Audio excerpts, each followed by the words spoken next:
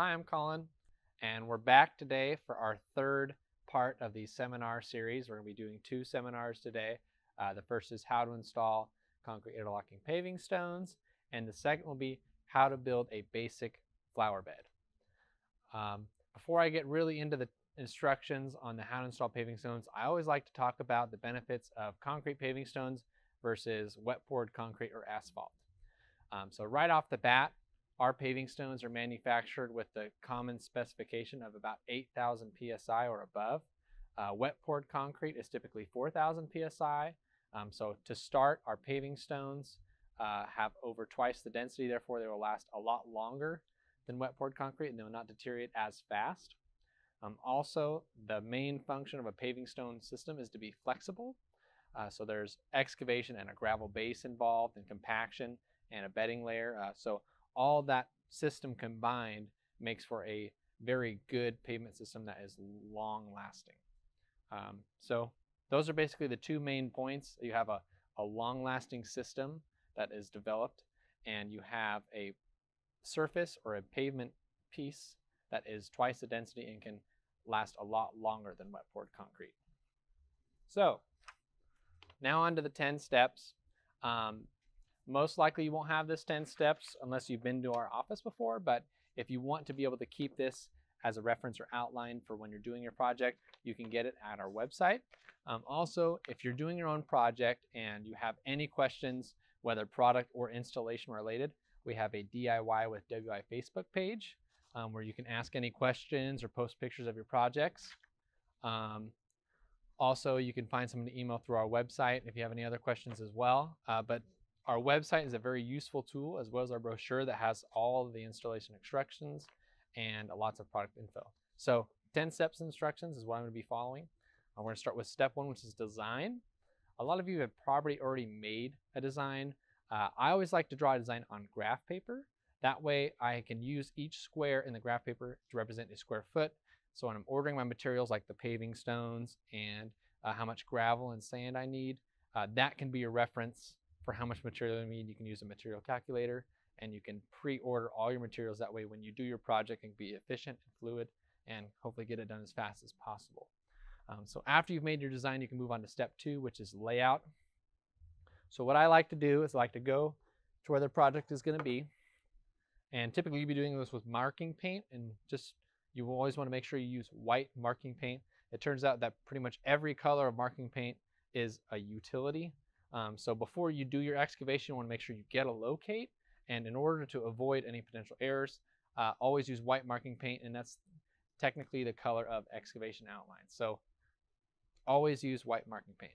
So you're going to go outside, and I'm just going to use a basic 10 by 20 patio. Really easy math, common size.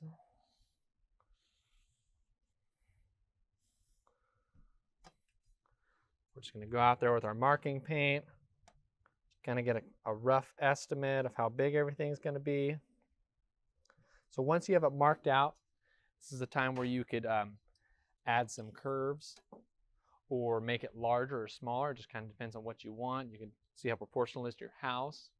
But once you've established that that's the size and the shape of the project that you want, you always want to make sure you go back, and you can do this solid or dotted, but you're going to add 6 inches around the perimeter, because this outline you made with the marking paint represents where your paving stones are going to be, but you actually need to excavate 6 inches past the edge of your paving stones and have gravel base compacted past that. That way, whatever form of edge restraint you use, it sits on that gravel and it lasts a lot longer. So step 2 is layout, which is where you mark it out with your paint, add curves, make it larger, smaller. Just make sure however big or small you decide to make your project, you go around and you add an extra 6 inches for excavation and base. All right, now we can go on to step 3, just get it square.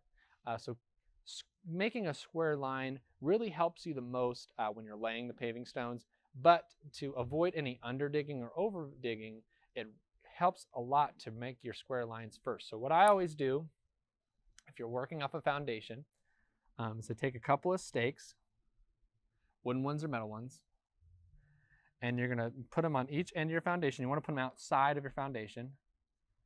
Then you're going to stretch that line across there. Okay, so we're getting it square. So in order to establish square, we first have to make a straight reference. So obviously we want to lay our paving stones straight with our house. So in order to get that as straight as possible, what we're going to do is we're going to get it as close. We're going to go down. We're going to move that string as close as we can to our concrete foundation, because no matter what any concrete guy says, there is not a perfectly straight foundation in the world. So we're going to get that string as close as we can to that foundation without touching it, and that will make sure that we're as straight with our house as we can. Okay? And then to make a perpendicular reference line, we're going to go right along the edge where we want our paving stones to be. That way we can use this square line later to lay. And we're going to string it out this way. Same thing, couple of stakes. And then we're going to do what's called the Pythagorean theorem, or the 3-4-5 triangle. For more info on that, we actually have a video linked on our website or our YouTube that shows how to do that. But for the sake of the seminar, I'm just going to kind of write it out. So you measure 3 feet this way and you make a mark.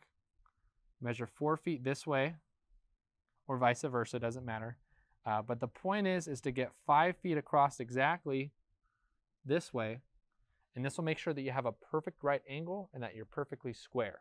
Like I said, this really helps mostly with laying the paving stones because most patterns are straight and long, but it's also good to do it before you excavate. That way you have no underdigging or overdigging. Just a little bit more efficiency there. So we've made a straight line, which is step 3, get it square. Then you can move on to step 4, which is set the grade. So a common misconception with concrete interlocking paving stones is that you can make them perfectly level and water will drain through them.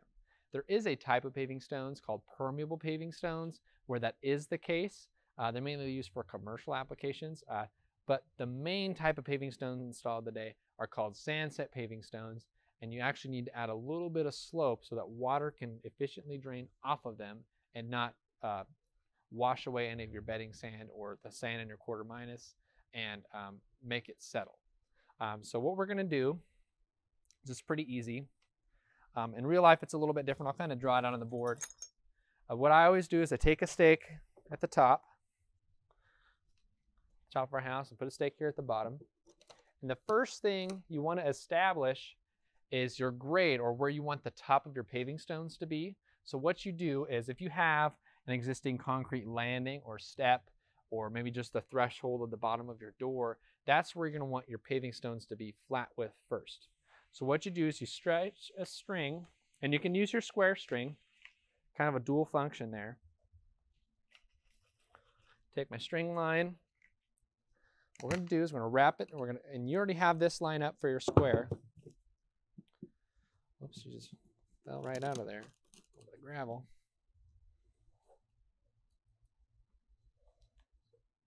We also have a blog on how to tie a string line around a stake.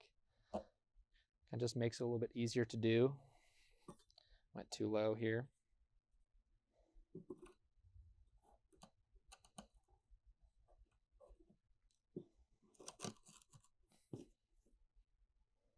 Okay, there we go.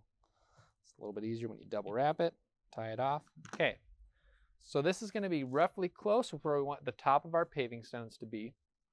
And then what we do is, if we get it close, just by eye level, then you put a string line level on there. Then you want to make it actually level. So I am that much off there.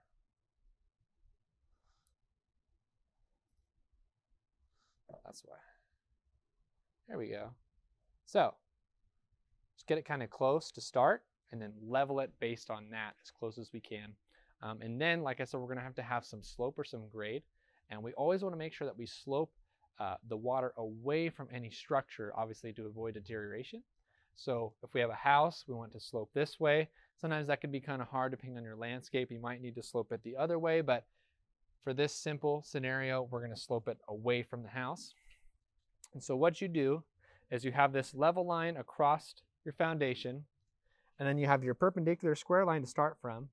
And if it's touching the line up here, and then you make it level based on that, then you'll know that both those strings are all level with each other, and that's your reference to use. But what you actually have to do is this string, along with as many strings as you need throughout the project. For 20 feet, I would probably do about 4 string lines. And like I said, each time You're going to start the string by touching this top line that's already level, then making this string level, then you're going to drop it down here. I'll kind of demonstrate that. So what you do is the rule of thumb is about 1/8 of an inch per linear foot. So if we have 10 feet coming away from our house, we're going to slope it about 1 1/4 inches. So what we do is we go down here and we measure 1 1/4 inches from our string line, make a mark on the stake, loosen our stake, and then rewrap it around that mark. This is where it's kind of beneficial to have wooden stakes because you can make nice marks. Now metal stakes don't work good for that. This is just quick reference. So now, at least on this first line, we have our slope. And like I said, you're going to repeat that process for all the lines, as many as you need away from your house. Like I said, we only have 4 here. We're going to start level and then drop it on these ends. And it kind of helps too to make another string across the bottom here. Then you can make sure that all your strings are consistent with each other by making that one level at the end. So after you've established your grade, you can move on to step 5, which is excavate. Like I said before though, with the marking paint thing, you want to make sure that you get a locate done. They're always free. You just call the number in your area and they come out and they locate everything. Typically, a lot of times you don't have a lot of things underneath your backyard, but it's always good to double check because if you hit any utility throughout that process that you didn't get located, you will be fined and it's going to become a costly project at the end of this. So get a locate, then you come in there, and this is probably going to be the hardest part of your process. So dirt is the largest volume of material you will move in your project. So dirt, there's typically about 5 yards of dirt per 200 square feet. And it kind of depends on the depth of excavation, but for a patio or a walkway, we always recommend 7 inches of excavation. What that does is it gives you 4 inches for compact with 3/4 minus, 1 inch of bedding sand, and the most common height of paving stones is 60 millimeter, but your depth of excavation can differentiate depending on the type of paving stone you use. But like I said, 60 millimeter or 2 3/8 is the most common. So 2 3/8 plus 1 inch plus 4 inches, I know equals 7 3/8. But most paving stones you compact at the end of your project, and you will lose that 3/8. So that's why we always use 7 inches as just a general rule of thumb. So 7 inches is how much you will excavate. And like I said, within 200 square feet, you will have roughly 5 yards of dirt. You probably don't have to haul all of that away. If you have anywhere in your backyard you can hide that dirt, it will save you some money and time. I would keep a half a yard to a yard just back there in case for when we're done, we have something to cover our exposed gravel edges from our edge restraint. That way, you can have your grass grow back in there. So you don't necessarily need to move all that dirt, but definitely keep some to cover up your edges, at least the clean stuff. But throughout this process, you will have to rent some equipment. You probably don't always need an excavator or a dump truck or dump trailer. You can haul away dirt in just your 3/4 ton pickup if you need to. One thing that you will want to rent throughout this process is probably a plate compactor. Ensures that you get good compaction under gravel, and it's really beneficial to have it for your paving stones. It could break less than a hand tamper will. But regardless, I know that all these rental fees can seem like they're adding up, and you probably are doing this to save a little bit of money. But I just want you to know that no matter how much equipment you rent, even if you rent an excavator and a dump truck and a plate compactor and a table saw, there's no way that you could be more expensive to do this project yourself than if you hired somebody, at least in this area. You can add all those costs together and it's still going to be probably half as much as it would cost to hire somebody. So you're saving yourself a lot of money by doing the labor yourself, which is the most expensive part of the project, not the equipment rental. So we're going to excavate. If you don't know how to run an excavator or a skid steer, a pickaxe will be your best friend throughout this process. I typically have to pickaxe to get 7 inches probably 2 times. 3.5 inches each time is pretty general. Clean it up really good. And you're going to be using these string lines as a reference. You're going to be measuring with your tape measure underneath these string lines like this. Go, okay, am I at 7 inches yet? No, I'm not. So you have to keep digging underneath that and just make it as continuous as you can. I know that there's going to be some weird spots in between these string lines. If you need to set up more string lines throughout the process, double check that and feel good about it, then you can do that. But whatever you need to do to achieve 7 inches below all these string lines, the better. So that's excavation. Once it's nice and clean, it's nice, good practice to make good straight up and down sidewalls. It just helps with compaction of gravel and stuff later. But once it's all out of there, you can move on to step 6, which is set the base. So first, we always recommend, at least in Oregon, 3/4 minus crushed gravel. You can find it anywhere, and it has the proper compaction specifications for concrete interlocking paving stones. If you don't have that, if you're in Washington, 5/8 minus is suffice. If you don't know about if you have 3/4 or 5/8, if you look at your DOT, your state's Department of Transportation recommendation for road base, that will be suffice for paver base. But typically it's 3/4 minus or 5/8. So before you bring your base in, I want to talk a little bit about geotextile. So geotextile around here, we always reference it as a cheap insurance policy. So what this is a high strength polymer woven fabric. See, I can't tear it. It's very, very, very heavy duty. And this does 2 things. One thing it does, which is the most important thing, is it separates dirt from wanting to migrate up into your gravel. And when that happens, it can promote settling. So the more time you take into doing preventative measures, the less settling you have and less repairs you do. So the better you do this the first time, basically, is what I'm saying, the more long it will last and the better it will look over time. So if you put that geo down there, dirt won't be able to come up into your gravel and will promote settling through freeze-thaw cycles. But basically what you do is you lay it down, and it's always good practice to kind of wrap it up the side walls. It just gives it a little bit of extra tensile strength. And like I said, it prevents the dirt from coming up into your gravel. And also another function is if you have any minor settling in some spots, it can kind of bridge that from happening or settling as fast because of its high tensile strength. So I always recommend geotextile. It's cheap insurance policy. It can't ever hurt a situation. It's always good to have that just in case. But you lay your geo down, and then you bring in your gravel, because this is 3/4 minus. And through this process, again, you use these string lines to excavate. It's always easy also to use these as you bring in your base. So you want to get 4 inches after compaction. So what you do, and it kind of depends on your size of compactor. The typical plate compactor weighs about 150 pounds that you will rent. It's actually only rated for 2-inch lifts. So what I always do if I only have that size of plate compactor is I bring the gravel up to about 5 inches below the string line. So when you excavated, you brought in 7, and you make sure it was dug down 7 inches, but then when you bring in your gravel, if you only want 2 inches, you bring it up to 5. You're doing a lift. So get it close and as flat as possible. Then you run your plate compactor over it. I just do it once each direction. If it's been a while since you had your gravel delivered and it's dried out a little bit, you can hit it with a garden hose, just kind of mist it. That will help with the compaction. Definitely don't flood it, but get it moist and kind of dark. After you bring in that 2 inches and you compact, then you can bring in additional 2 inches and you will get closer. You'll bring it up to 3 inches below your string line. Compact it again, and then you'll probably have to add a little bit more gravel. And then by that third compaction, you'll be very, very, very close, okay? And the more time you spend making sure everything is flat and consistent and continuous, the more flat and consistent and continuous your paving stones will be. Obviously, over decades of time, the paving stones will eventually settle, but the more time and preventative measures you do and the time you spend into making your base flat, the less dramatic that settling will be.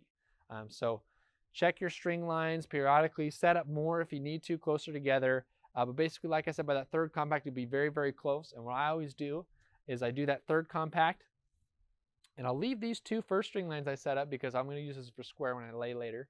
But I'll take away these other string lines because I know I'm very close, like probably within 1/4 of an inch.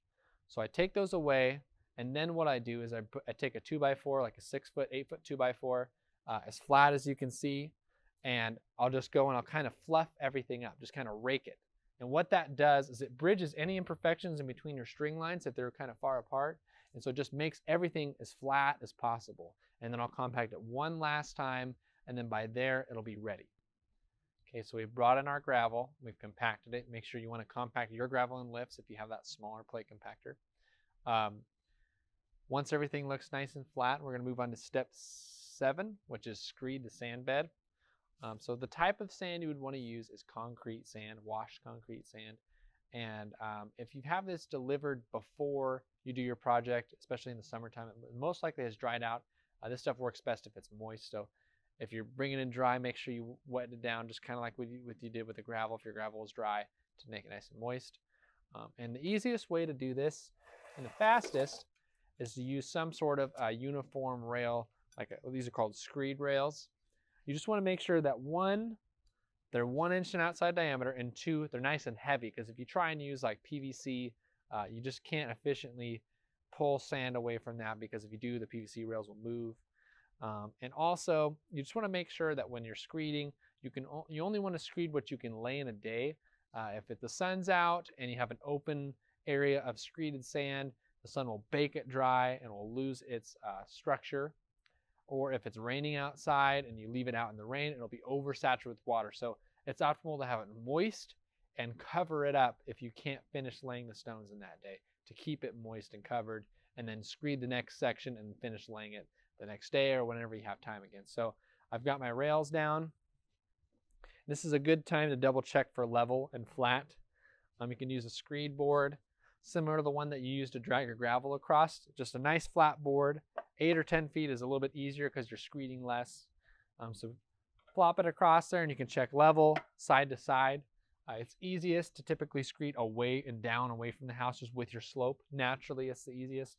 So you're going to screed a section at a time. So check level crossways, and you can also double check your rails. Make sure they have a uniform slope on the bubble throughout the process. So you set your rails nice and smooth. This is also a good indication that your gravel base is nice and flat. There's not a lot of voids or anything underneath our rails. So then you bring in your sand. Typically, it's easiest to just dump this in with a wheelbarrow, but we're working off of pallets here. So we're just going to shovel it. And we have a pretty small area, so it's not super important that get a lot of it. You can see my sand is a nice dark color. It's a good indicator that it's nice and moist. If it's a light gray, it means it's probably pretty dry. Like I said, you just want it moist. You don't want it wet to where you see water pumping out of it. You want it just moist, and that just makes it nice and dense when you screed it. It's nice and thick for when you lay your pavers on it. My board here. A few more shovels.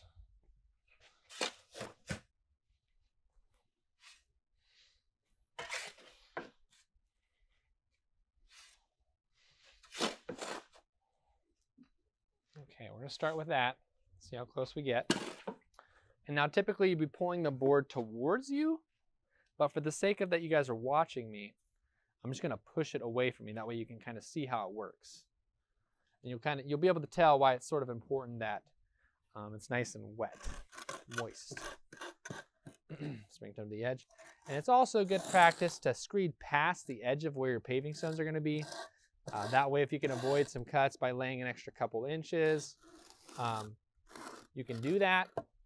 And also, you're going to pull the sand away later. Just makes it a little bit easier to have it past your edge, not right at the very edge, because then if you lay to it, you're not right there. You don't have to mess with it. So screed a section, and longer rails is easiest. That way you don't have to move and adjust as much.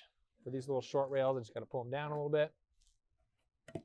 Continue to push, and you can see because it's moist, it's getting this good, flat, continuous structure here. Need to add just a little bit more. Finish us off.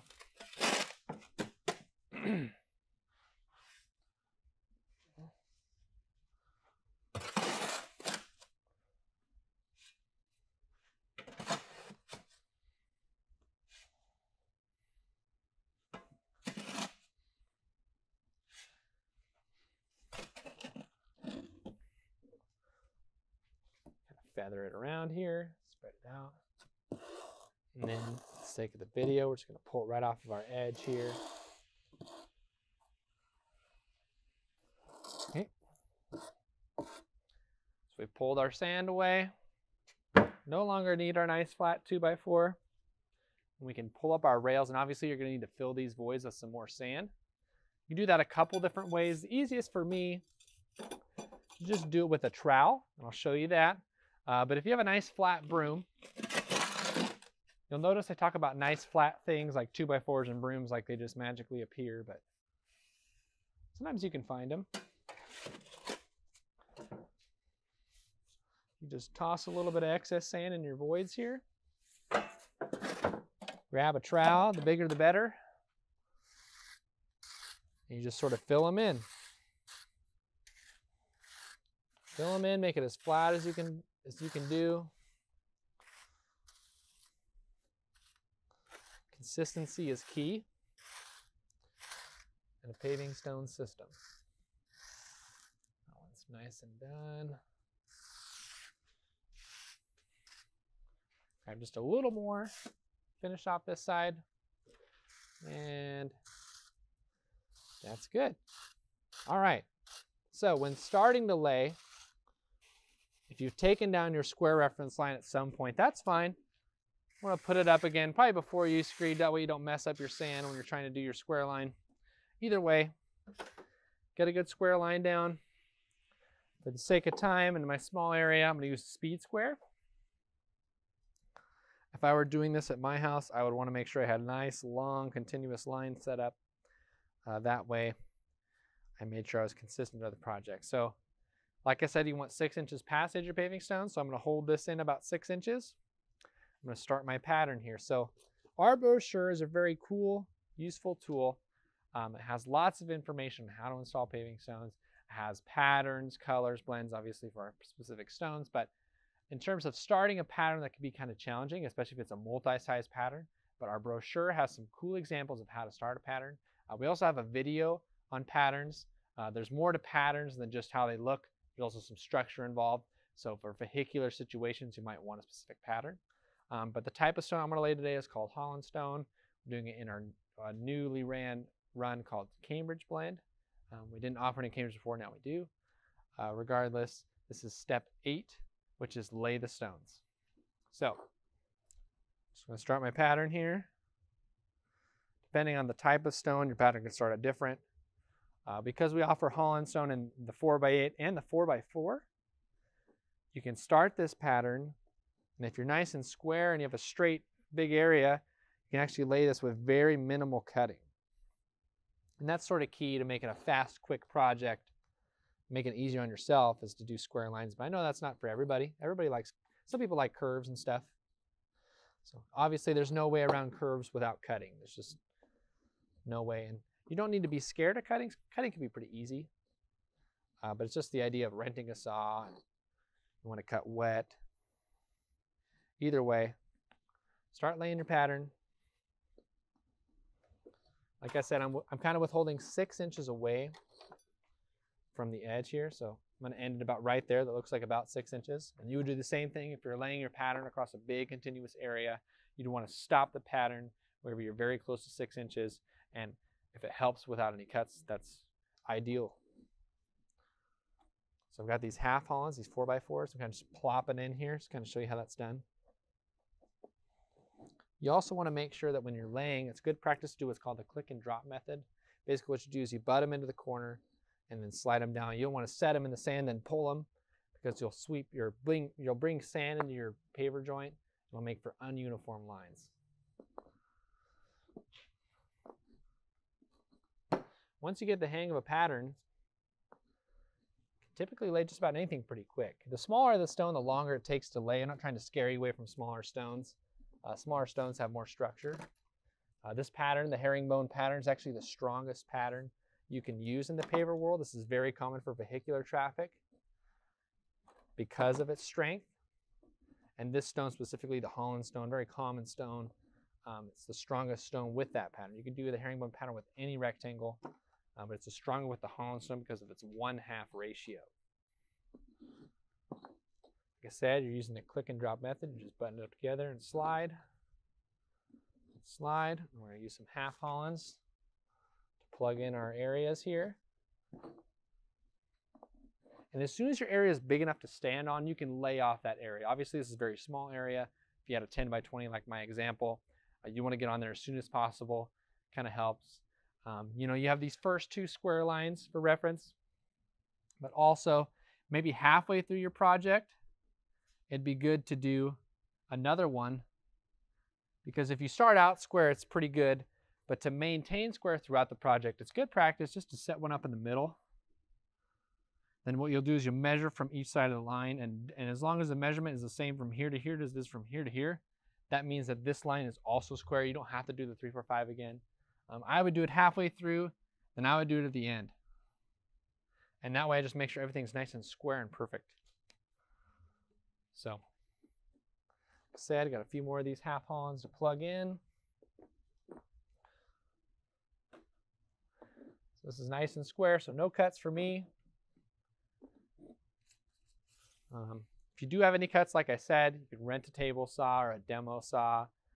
It's easiest to mark them with like a piece of flexible pipe like PVC. You can just lay it on there, make sure you have it consistent with each corner. If you have 2 corners, mark it and cut it. Whatever you need to do there. As far as renting a saw, you can use a splitter. You just have a couple cuts. Like if you don't have half Hollands and you need a couple halves, you can split them with a chisel. Not necessarily the nicest looking cut you can do, but if you're in a pinch, it will get it done. So you've laid your area. Now you can move on to restraint. So another thing too is when you're pulling your sand away for this restraint, which is step 9, you want it to be moist still. So if you lay your patio on a Saturday, you take the night off because you worked really hard that day, obviously laying your stones.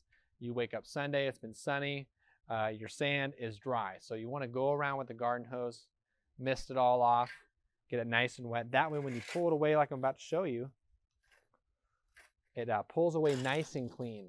I'll get a good shot of that here with this camera as I approach the front. So the objective is to scrape this sand away down to the gravel, and then whatever kind of restraint we use, whether it's concrete or snap edge, it's going to sit right on top of the gravel, nice and firm. So straight down. You can use a shovel to do this too, if you want to. Straight down and pull away. And the more straight and uniform you make this edge here, the easier and better looking your restraint will be. Pulling down to the gravel here. This edge.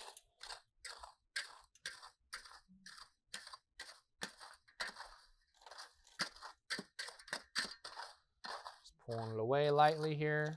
Like I said, you don't want the sand, you want the gravel. I'm making a mess, but it's okay. All right. So the easiest form of restraint for anybody is probably snap edge. So snap edge is cool because it's 100% recycled plastic, which is a plus. But you don't have to be worried about it. It comes in straight lines, but it can also do curves. So you got outside curves. You just snip all these little ribs. You can also do inside curves and just fold those ribs over or cut them shorter. Either way, there's no limitations to that. I have a couple of pieces here, pre-cut, maybe you have to recut, make them fit. Oh boy, oh man, beautiful, perfect. Okay, so what you do is you come in and you set your snap edge, and you'll notice earlier when I was using my string line, I was just using some of these nails, but you want to use 10-inch regular seal spikes. You actually want these to rust over time because one, they will adhere with the snap edge and make it a little bit stronger. And also the rust will make this spike underground in your gravel multiply in size and become stronger. So for the sake of the fact that I'm laying these stones on a gravel frame with limited depth, I have some pre-cut little 4-inch spikes. You wouldn't want to do this on your project. You definitely want to have the 10-inch spikes, but because of my situation, just to demonstrate, these 4-inch spikes are going to work. So you pop your spikes in. So the rule of thumb for pedestrian traffic, for how many spikes you do in this snap edge, because there's multiple holes, is every 1 foot. If you're doing a driveway or a vehicular traffic area, you want to do it every other hole, which equals out to every 8 inches, just a little bit stronger. Me personally, I like to do it every other hole. Just extra strength, it doesn't hurt. It's a little bit more costly. The spikes can be expensive, but in terms of longevity, you want as much strength as possible. So I'll wrap around to the front here. A little bit easier to see what I'm doing. One advantage also of snap edge over concrete is its ability for grass to be able to grow through it. It's the easiest for snap edge. It's got all these wide open spaces, lots of dirt. Easiest to grow grass back, snap edge. Easiest to hide too.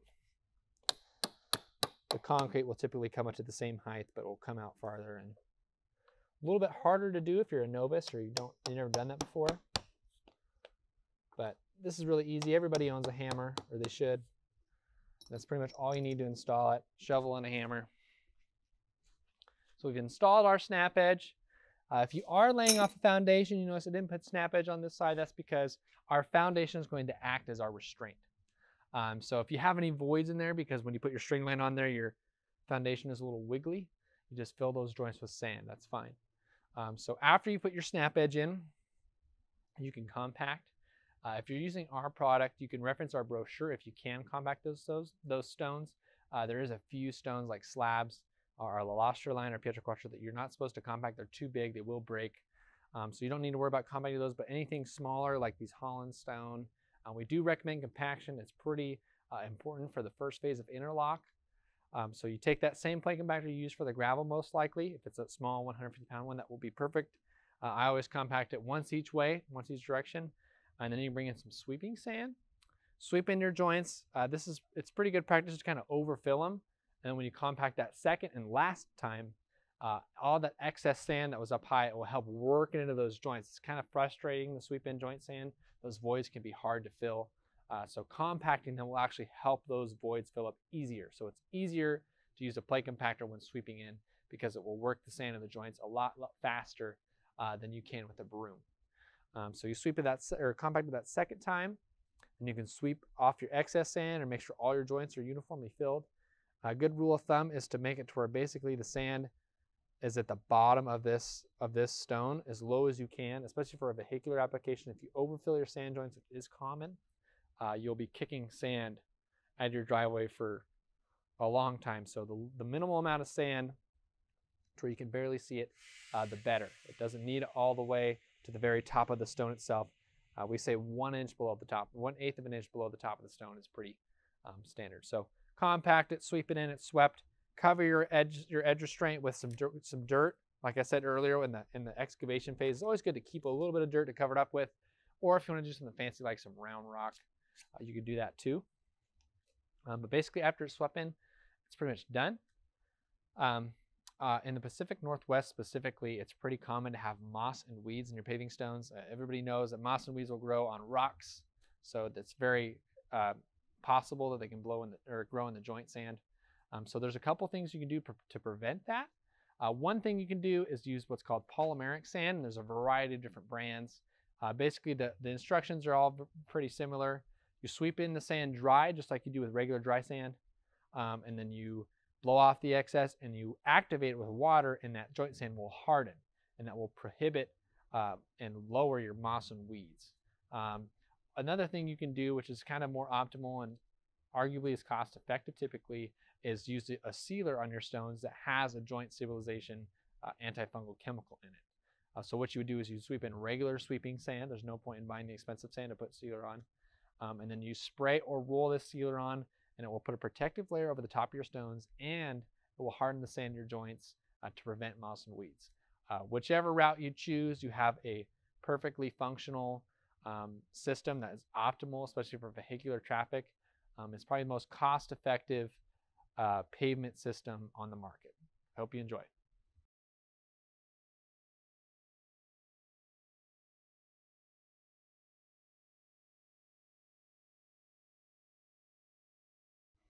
So we're back here for our second seminar of the day. We're going to do a basic planter bed. And we're going to show you some basic instructions on the board of what your excavation and base would look like. And then we'll come down to the floor and I'll show you our outline and just kind of roughly what it would look like to set block. So starting out, there's a variety of different products that we sell that you can make a planter bed with. The easiest product probably is Chateau Wall.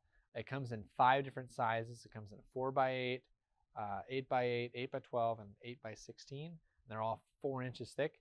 And it also comes in a Chateau bevel, so if you have any curves anywhere, you can integrate those and avoid some cutting. But also it makes it incredibly easy to make a variety of sizes of planters without cuts, because you have so many sizes to choose from. You can make a module and avoid cutting. So basically the first step to this is kind of mark out your area just like you would with paving stones. You probably won't need a locate for this. It's always good just to double check if we're doing a large planter. Get a locate, make sure there's nothing underneath, water lines, gas lines. And basically mark out your area. If I go to my backyard and I want this rectangle all to be a planter. Now keep in mind your block is really going to be like this. So you don't necessarily need to dig out everything in here. Really, you just need to focus on your trench virtually for your wall. And if we're using an 8-inch wide block, I'd make this trench about 12 inches, maybe 16, just to have a little bit of base past the edge of your block. So there's our outline. And just to kind of show you for excavation, some grass above here. We're going to dig down roughly, for a planter bed, it kind of depends on the height, but I would typically want to bury a block and do 4 inches of gravel for a planter bed. If I was doing a retaining wall, I do 6 inches of gravel. So about 8 inches of excavation. It's going to give you 4 inches of gravel. And then you have your 4-inch block. And it's always good to have retention. Even in a small planter, retention can keep things from wanting to kind of move away from each other. But 4 inches of gravel for a planter, I'd say I'd do that up to 2 feet. If you're doing over a 2-foot planter, I would do 6 inches of gravel. Put that gravel in there, hand tamp it, and then you start bringing in your block. So I'm going to move to the floor now. So I'm using some Chateau. These are called 400s. They're 16 by 8s. I like to use, for me personally, the biggest, longest blocks when doing a wall or a planter. That way you set less blocks. So for example, if you're doing a planter and you're integrating multiple sizes of Chateau, it'd be faster, especially since it's most likely going to be buried, to do your base course with the larger blocks. That way you're setting less and it's a little bit faster. And then the layers of courses you actually see when you're building a planter that will be exposed, you can integrate your multi-sizes and you get kind of a win-win situation out of it. You get a little bit more structure because they're heavier at the bottom, and it's faster because there's less blocks you have to set. So that's the cool thing. What I would do is I get my gravel hand tamped nice and flat, and then I would set my entire outline up first. I wouldn't just start setting blocks level, because in order to make it as square and straight as possible, let's get this outline going. So our planter that we're building is roughly 40 inches by 55. I can tell you the inside diameter in a minute. It's around 24 by 40, I believe. Just a small one, for example. You can build these as big as you want. If you have a garden in here, or even just flowers, and you want to minimize your work of watering, you can integrate some sort of irrigation or drip lines. You want to do that before you set your block. After you set your block, it'd be a little challenging to try and do that later, or it'd be visible. So if you want it to be invisible, integrate it before you start setting block.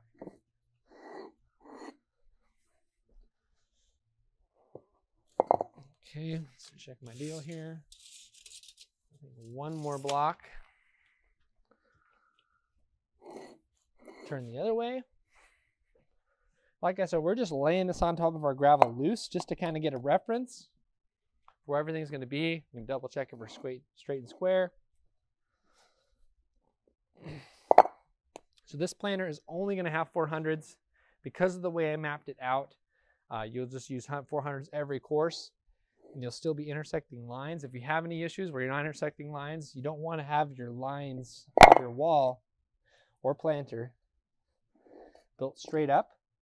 It needs a little bit of interlock and strength from offset lines. It's easiest to achieve with a block like this because it's just halfway. You have a good offset. So lay it on your gravel. Try and just get it square. You can use a level if you want, or a speed square. Start from. And once these are all laid on the ground, and this is the fun part, and you get better at this with practice. If you have multiple planters or big one, you'll get better throughout the process. But basically, the process is the same for planters or for retaining walls or seating walls set on gravel. They're all the same. If it's on top of gravel and you want it to be level, which is the most structural thing you can do, it takes a little bit of time, but take a level. And what you're going to do is you're going to take a hammer, a dead blow hammer or a hard mallet works best. You don't want to use the rubber side. It'll just bounce. You don't want to use a metal hammer because you'll most likely break the block. So what you do is you check it level. You just pound it on that gravel. This also gives the gravel a little bit more compaction, which is good. But the main objective is to make it level both ways. Once you've achieved that on one block, you move on to the next. and then to the next. And when you have long sections of block like this, you want to use a long level. That way they're all level with each other. It's very easy to become a 1/16 of an inch off between two blocks and then lose and start to raise up your grade. So you want to use a big long level. And the more time you spend making sure everything is level and flat, the easier these next rows will stack. But once you've set your base course, everything's nice and level and flat, then you can talk about gluing your second course. So what you would do, there's a variety of different glues you can use. I always recommend Sherbon 20. It's very strong and it's flexible. There's some other glues that Sherbon sells that are also very good, but this to me is the most cost effective and gives me a lot of insurance because of it. So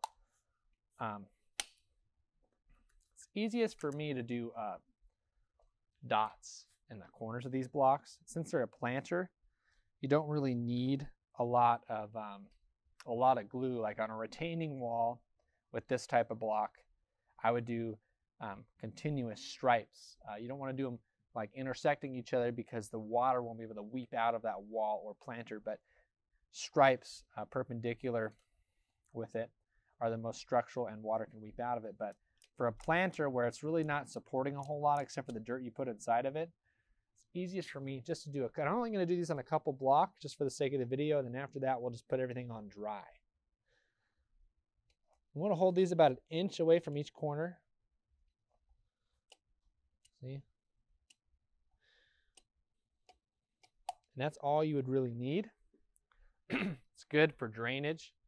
Make sure you don't have any water not being able to drain out of there, because if it just sits there on the glue, it will deteriorate the glue faster. So put some glue on there. And then just start setting your next course.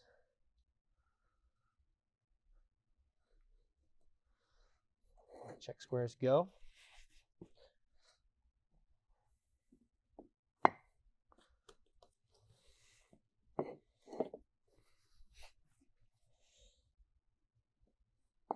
Like I said, there's no cuts. I've used any other size of block on this planter. I mapped it out to where I only have to use one size, my favorite size, which is the 16-inch. Probably just do 2 rows for the video. Obviously, you can make this as high as you want for your sake. Kind of depends on what you got going on. But the process is all the same. Glue and stack and glue and stack. And once you're pretty much satisfied with it, I always like to line my planter beds with some filter fabric. That way, whatever moisture does weep out of there, it's at least clean. That way, dirt isn't constantly washing out onto the faces of my block and making my block dirty. So,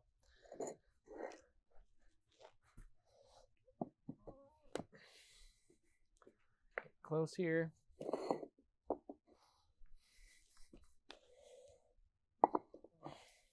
So make sure when you're gluing too, it's also good to make sure that your blocks are nice and dry. These glues do work wet, but they work better and faster if they're dry. And dust free, so just kind of brush them off, blow them off, make them as clean as possible. So we've got 2 rows here, which gives me about 8 inches of height. Obviously, if you have a coarse berry, it'll only be about 4, but you can go as high as you want. Keep gluing and stacking. Like I said, when you get to a point where you think you're finished, you can add a cap if you want. There's a variety of different caps that we sell. You may have to do some cutting on the caps, kind of just depends. But once you put the dirt in, make sure you line it with some sort of filter fabric, not geotextile, but filter fabric. That way, whatever water comes out doesn't have dirt in it and make everything dirty. And put whatever kind of plants you want in there. Drip line is nice if you don't want to have to water everything. And that's pretty much a planter.